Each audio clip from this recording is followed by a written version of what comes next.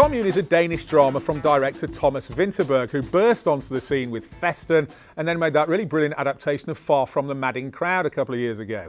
It stars his two leading actors from Festen, Ulrich Thomsen and Trine Dyrholm. They play a middle-aged couple, and he inherits his parents' house when they die. It's a huge, sprawling house that they would rattle around in and can't really afford.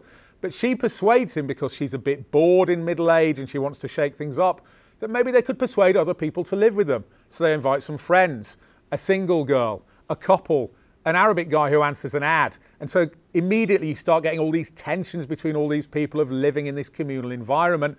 And of course, there are political arguments as well, because this is set in the 1970s. But the great red herring of this movie is it's about that. It's not really. It's about the relationship between these two central characters. Ulrich Thomsen's character has an explosive temper, has a couple of really great scenes. But Trine Dyrholm gives this great performance of emotional complexity and subtlety.